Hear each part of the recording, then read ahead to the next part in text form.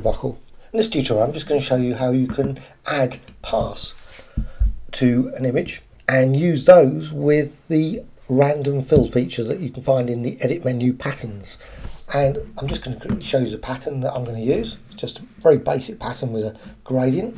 You could set it 200 by 200 and then edit and define pattern. It's got transparency. So just go over there, just use the custom shape tool to add the path and mainly select the path option. There's shape and there's path and the pixels. I want path, so select that and there's the design, and I'm just going to quickly save it as well. Save path.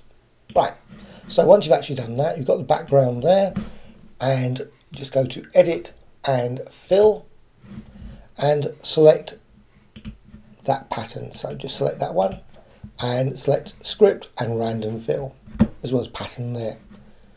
Click OK, and what you'll see, you've got those nice gradient balls just added there, and you can modify various things such as distance from path, number of scaling, as well as density. I've gone for a maximum density, as well as colour randomness if I wanted actually that just back to the default. Just do that, but you can set it up to have a bit more colour in that. Then click OK, and then you've got it applied to the path.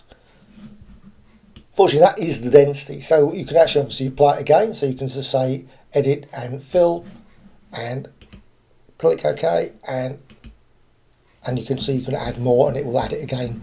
So you might have to run it a couple of times, so I just quickly go fill it and click OK. And you can see them being added all the way around that instead of filling the entire document. And of course what you can do, you can say edit, fill, click OK, and you can change the scaling, so you don't actually have to have them so scaled. You can modify the distance as well. That just makes that disappear completely. Click OK, and you can see the smaller patterns being added again. Let's say it does take a few runs to actually generate it all the way around the design, which is odd because the density you'd think would be maximum, so it would actually fill it, but it doesn't. So, hope you found this of interest. Thank you much.